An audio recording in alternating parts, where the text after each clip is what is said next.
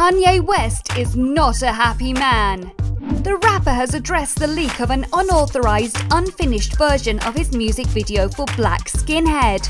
And oh boy, he is furious! Lots of sites recently shared what seems to be Kanye's first video, in which he appears to be naked, from his album Yeezus. But Kim Kardashian's boyfriend has written on his Twitter page that the clip is not the one he had intended to show the public, and he's pretty mad it has spread.